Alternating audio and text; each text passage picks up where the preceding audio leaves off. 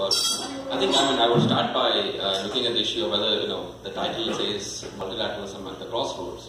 I'm not sure that we are at crossroads in the sense that crossroads assumes that we have some choice. If you take left, if you take this, go to safety, another road goes to danger. We are where we are, not because we made wrong choices, but because of the nature of power, as Dr. Rajman mentioned. There is a little bit of choice involved. I'm not saying there's no choice involved at all, but the choices that we have are fairly limited, and the situation that we are in is primarily because of the fundamentally sort of altered power balance that we have today. One of the reasons, when we talk about multilateralism during let's say, even from the post-1945 period, we are talking about multilateralism that was a very limited multilateralism that only involved one part of the world.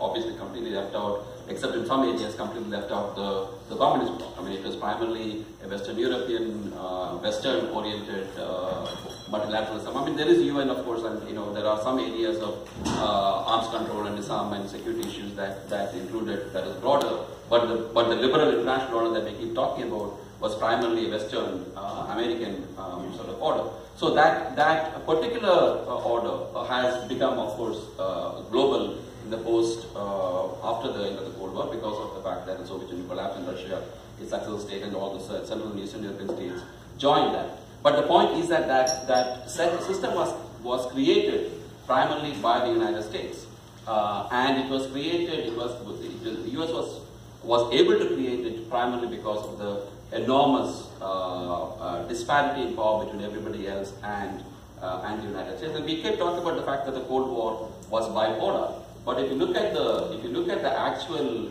power in terms of, let's say, GDP or the economic power between the United States and the Soviet Union, they were not comparable at all. The gap between the United States and the Soviet Union was huge.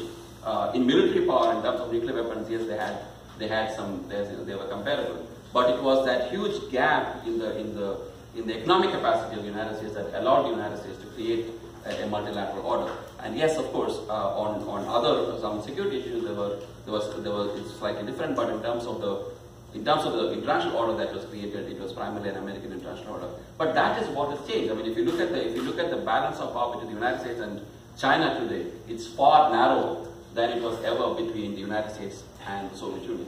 And that's something that we keep forgetting because of the fact that China doesn't have as many nuclear weapons, or China doesn't have a global political role, or China doesn't have the military capacity to sort of expand its power or to project its power across the world. We assume that China is far weaker than the Soviet Union was. But today, if you look at it in terms of the economic capacity, it is not a multipolar world, it's a bipolar world. And I think we need to sort of understand the fact that it's a bipolar world. And in a bipolar world, that kind of multilateralism becomes a lot more difficult, especially considering the fact that the bipolar period, the bipolarity, the power distribution bipolarity in the Cold War period was much more skewed towards the United States than it is today, where China is far more of an equal power compared to the Soviet Union. The other area, the limited areas where in the security realm, especially where you did have some multilateral successes, primarily in terms of the non-proliferation, the nuclear non-proliferation treaty and associated regimes associated with the non-proliferation treaty, the NSG that we keep hearing about, and a few others. That was possible partly because both the United States and the Soviet Union saw the spread of nuclear weapons as a threat to their dominance, to both of their dominance. And in that sense, the one area where they cooperated was in ensuring that nuclear weapons did not spread. In fact, they were hardest, both the United States and the Soviet Union were extremely hard on their own allies. The United States was the one that prevented most of its allies from going nuclear. South Korea, Taiwan started a nuclear weapons program that was basically destroyed by the United States. The South Koreans were shut down by the United States, Australia, Canada, all of these were countries that wanted nuclear weapons that could not go nuclear because of the fact that the United States opposed it. The Soviet Union similarly made sure that none of its allies got nuclear weapons, even though most of them had the technological capacity to do that.